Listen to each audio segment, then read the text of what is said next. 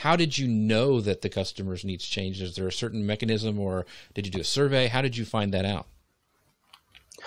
Yeah, so and I'll say even going back in time, Tailwind is actually the result of two pivots, and so I won't go through the whole history lesson on our company and our business and where we evolved from, but we went through earlier iterations of the company where we were kind of hitting on some needs, but not as much, right? And eventually we learned and got to a better place, and even then, since becoming Tailwind, I'd say there's been every 6 to 12 months, there's either some new need that pops up in the market that we have to, roll with and adapt to so we can serve people better.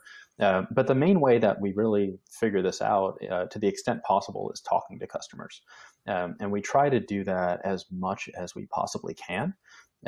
And asking questions that sometimes lead them to tell us really hard, uncomfortable things, right? Because people don't want to tell you things like, oh, your product doesn't quite meet my needs the way it used to. That can be a really awkward thing to say, right? or even saying it in different ways. But kind of guiding them there and making it okay to give the hard feedback, because what you want to learn is, where is it not connecting? Where are you getting it wrong at the moment, so that you can get it right in the future?